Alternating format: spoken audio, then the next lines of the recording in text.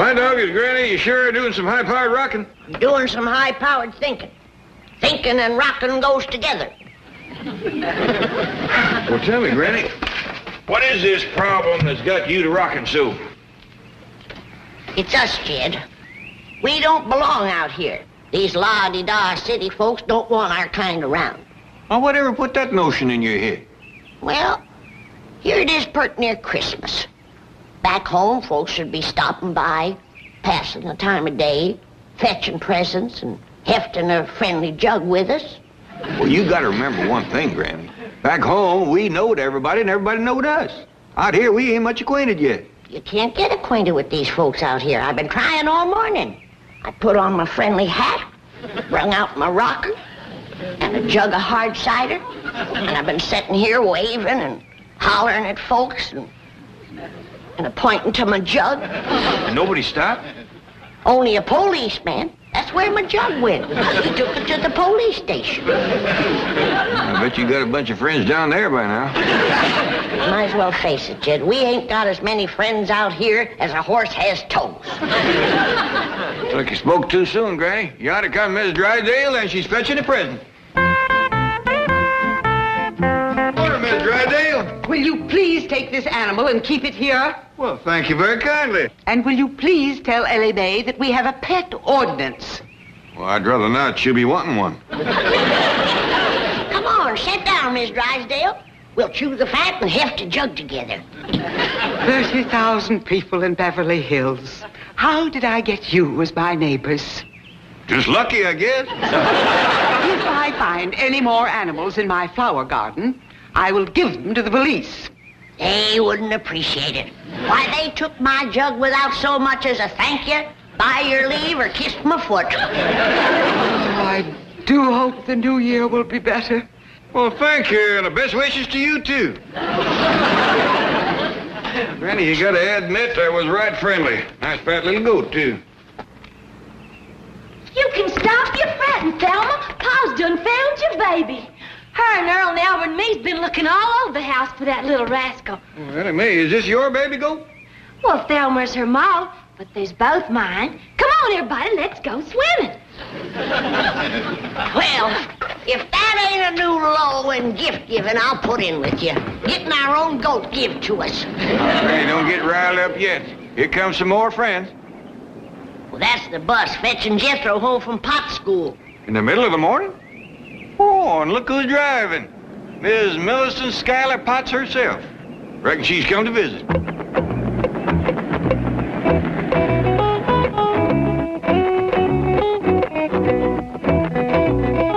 Howdy there, Miss Potts. Good morning, Mr. Clampett. Granny, I wonder if I could have a talk with you. Why, you betcha. You see, Granny, she's come to visit. Hey, Granny, can I have some victuals? What'd you do with your school lunch? Oh, I ate that at recess. All right, help yourself. Yeah. Oh, bye, Miss Potts. Thanks for the ride. You want to come into the kitchen, have some grits and jowls with Jethro while we visit? No, thank you. Well, set yourself. You can have a bench, a bucket, or a rocker. No, what I have to say is quite brief. It's simply that Jethro has become my #1 problem student. Well, did you hear that, Granny? You deserve all the credit, Miss Potts. I beg your pardon. Well, when Jethro started in your school, he couldn't cipher a problem for shucks. But now he's #1. Come on into the house. We'll heft a jug on that. Really, you don't understand. Your nephew is a most disrupting influence. Well, let me put it this way. It will not be necessary for Jethro to return to school after the holidays. That's smart, is he? You done it, Miss Potts. Why, back home, he couldn't even keep up with his class. And here he is graduating ahead of everybody. No, please. I'll get the jug. No, Jethro is not graduating. He is being expelled. Oh, I don't know how to say this, but Jethro is ruining my school, and I do not want him to return. Well, for not knowing how, you said it pretty plain. Jethro ain't good enough for you, huh? What? Simmer down. Well, you can keep your old private. Oh, Jethro, it's been there a whole year, and you haven't even made him a private. You couldn't even get him into the army. Faker, cheater, Jethro's too good for you.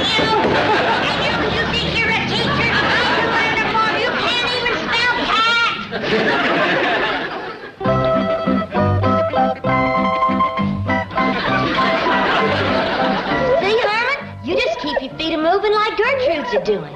If a rooster can swim, so can a turkey gobbler. How about it, Herman? You willing to try it? Well, let's shake hands on it. Attaboy. Come back here, you wild beast! Come here with my begonia! Mrs. Drysdale, I sure would appreciate if you wouldn't chase Thelma. It shakes her all up. Help! Get this thing off me! I'm going to call the police and have all these animals taken away. Why, they ain't done nothing. This is Beverly Hills, not a jungle. They shall all be locked up in cages. Don't do that, please. They wouldn't be happy all caged up. But I won't be happy until they are. That vicious dog is going to attack me. Get away!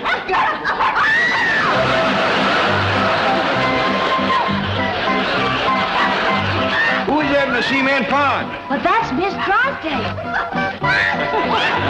Kid, she's trying to steal Ellie's chicken. Probably wants to give us that for New Year. You get your chicken-picking hands off our livestock.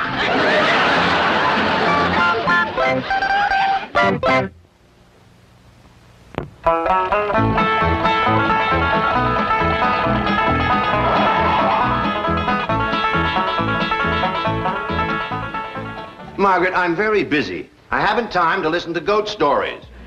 Stop sneezing. What pool? With your clothes on?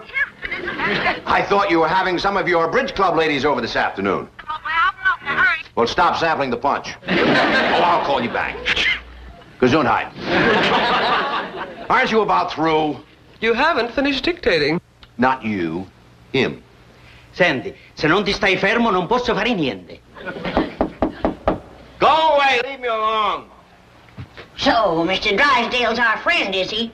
That didn't sound very friendly to me. Go away. We'll go away, but not until you fill these sacks with our money to tote with us. Uncle Jed's got $40 million in your bank, and we got 4 sacks. And dividing 4 into 40, that figures to $10 million in each sack.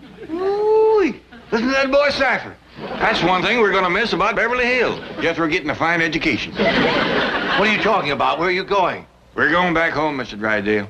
You mean for Christmas? No, ma'am, for good. What? We got to face up to the truth. We're as out of place here as 4 cobs in a cream crock. All right, young'uns, take those sacks down to where they keep our money and commence filling them up. No, wait, listen, come back. Oh, get out of my way. Quickly, come with me. Now, wait right here and don't move. Oh, measure him up for a complete vestito nuovo. Oh, sì, sì.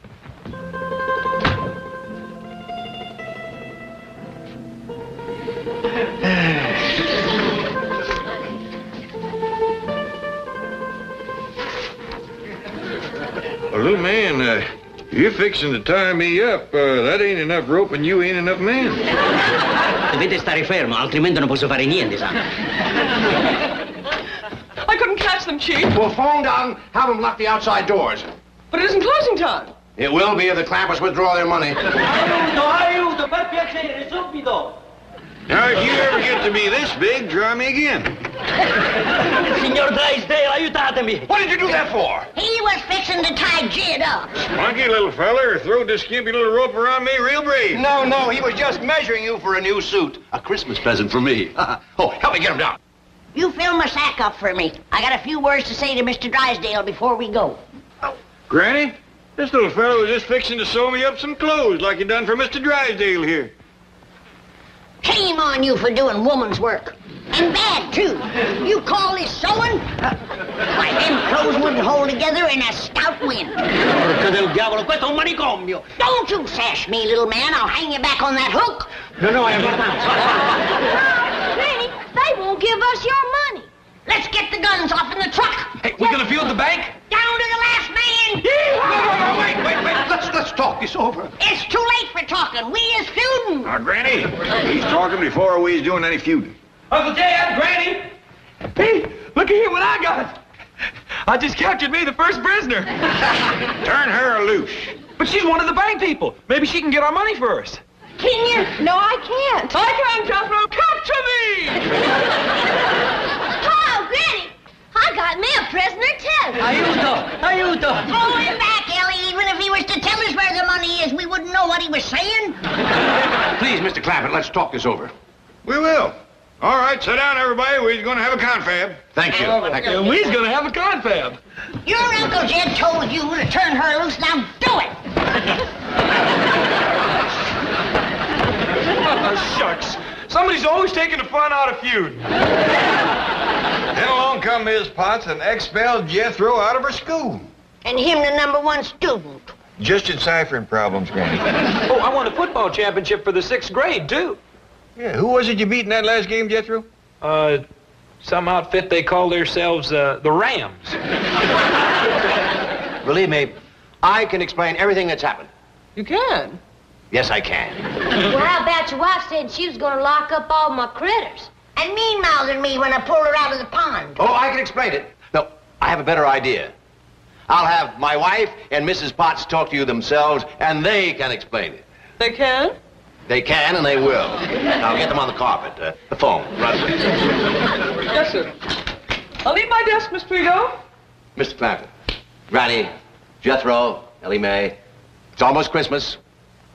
Peace on earth, goodwill toward men, especially to bankers. Now, please go back to your home. That is, the home in Beverly Hills. And everything will be explained to your satisfaction. Well, that seems fair.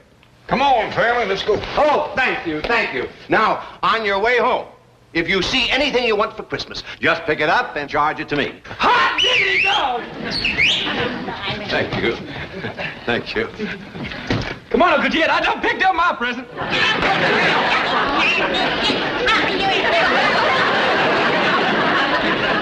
Oh, yes, you will. And if I refuse? If you refuse, the only thing you will find in your stocking on Christmas morning is your foot. I'm married to a bourgeois beast. You are married to a desperate banker. And now I'll reason with you, Mrs. Potts. Let me start by reminding you that I hold the mortgage on your building. So? So, how would you like to have the only private school in Beverly Hills holding classes on the sidewalk? This is blackmail. This is extortion. So? So? I'll do it. All right. Now, here's what you're going to tell Jed Clampett. So you see, Mr. Clampett, I expelled Jethro so that I could come here every evening and give him private instruction. Well, won't there be a lot of extra trouble for you, Miss Potts? Oh, nothing is too much trouble if it brings me nearer to the man who's captured my fancy. Well, who's that, ma'am? Oh, Mr. Clampett. Can't you guess? No, ma'am. The only men folks around here are Jethro and me. And you see Jethro every day, and that only leaves...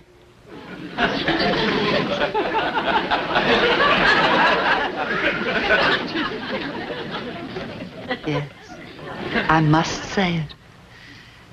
I'm forced to say it. It's you. But, you got... But you're a fine, educated, high-class, big-city school teacher. But I'm also a woman. And you're a man. Yeah, I gotta go along with you on that, but... And the kind of a man I've always been attracted to. Raw-boned, shy, clean-cut. But basically, very, very masculine. Well, doggies.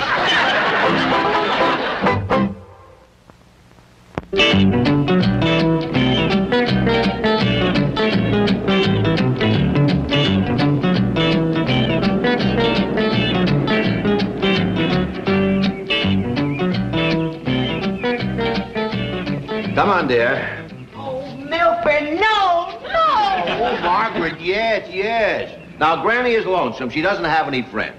Your bridge club is the answer. Granny doesn't even play bridge. But you're going to teach Granny to play bridge.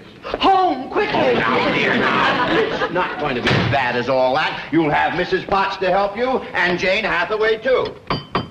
But even if she learns to play bridge, how could I possibly present that homespun hillbilly to my club? Miss Hathaway is taking care of that. Granny will look fine. Oh, come in, come in. Got just in time to see your hostess and her beautiful new hostess gown. Granny, entrez-vous.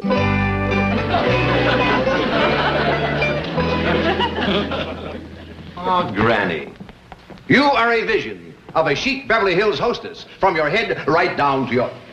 My bloomers are showing again.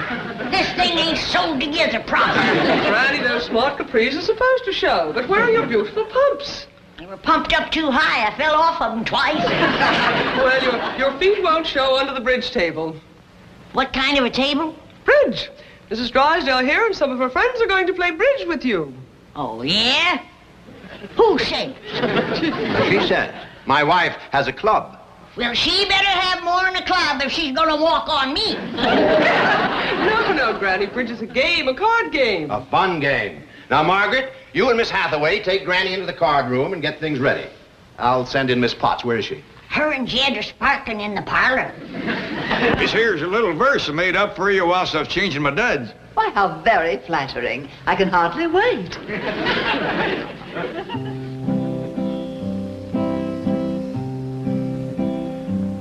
Oh, my darling, oh, my darling, oh, my darling Millicent. Just to see me every evening, to such trouble you have went.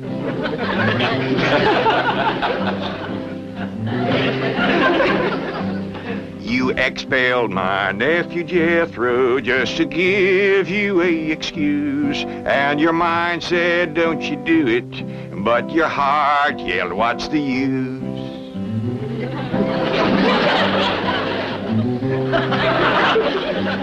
I'm a man and you're a woman. You yourself did up and say, now you got my heart to wondering, are you the moth or Ellie Mae? Oh, Mr. Drysdale. Don't let me interrupt. No, I want you to come in and hear the perfectly divine ballad that Mr. Clampett has composed just for me. Where's your wife? Well, she's going to teach Granny to play bridge. They need a fourth, so I'd better get back. No. 3 women and 1 man. Unthinkable. Now, you just stay right here and listen to Mr. Clampett's ballad.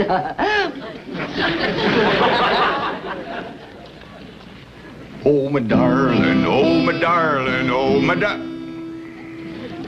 I'm sorry, Mr. Drysdale, but I feel like a darn fool singing this to you. You're right. Besides, I have some very exciting plans that'll keep you busy for the rest of the day. You do? Yes. I want you to be a guest at my club. We'll shoot a little golf. Oh, you mean go over to the golf pasture? Well, we call it the country club. Uncle Jed, I don't want to watch them women play a sissy old card game. Well, why don't you come with us, Jethro? We're going to shoot some golf. Yeah, I'd like that. But you ain't gonna go shooting in your courting clothes, are you? Oh, I reckon I'd best change. Mr. Drysdale, no use you waiting for us. Jethro and me will meet you there. All right, Jethro. I'll see you at the country club. And meet me in the locker room. I'll have some golf clothes for you to change into. Oh, yes, sir. Thank you. Hold it right there. You done give us 12 cards. That's right. You fixing to give us 1 more? Yes, each player receives 13 cards. Not this player. Nobody gives me 13 or nothing. But Granny, that's the way bridge is played. Not by me.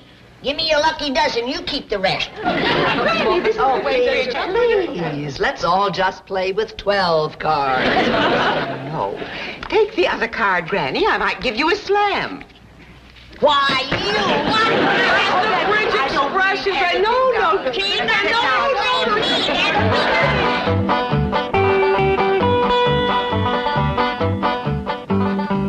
Well, here we are. These 2 lockers are for you and Jethro. Somebody's clothes in there. I got them for you.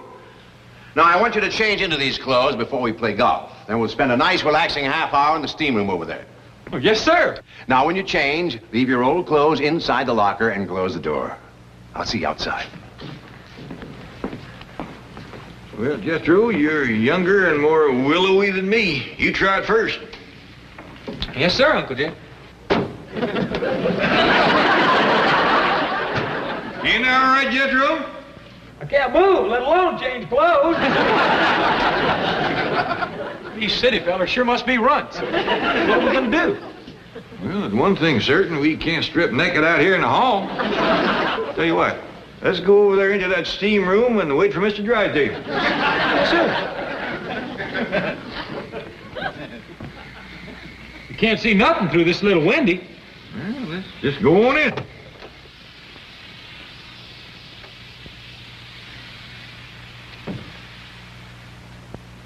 Boy, Uncle Jeff, sure is hot in here.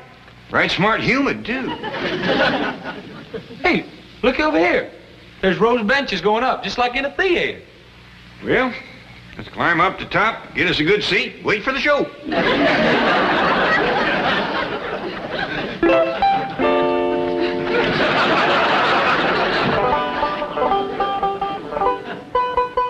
Well, it's about time you men folks is getting home.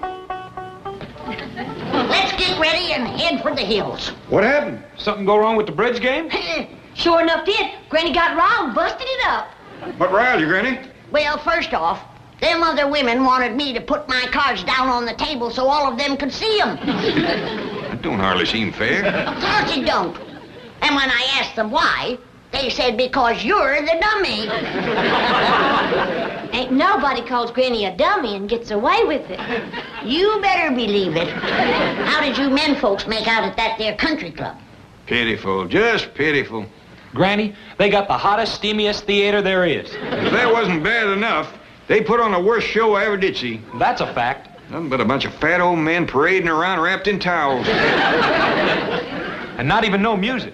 Pitiful, just pitiful. Beverly Hills can keep their unfriendly city people. Come on, Ellie Mae, I want to get into some decent clothes and head for back home. Yeah, I reckon we better do that too, Jethro. These is kind of shrank up and soggy. Jingle bells, jingle all the way. Oh, what fun it is to ride in a one-horse open sleigh. Jingle bells, jingle all the way. Oh, what fun it is to ride in a one-horse open sleigh.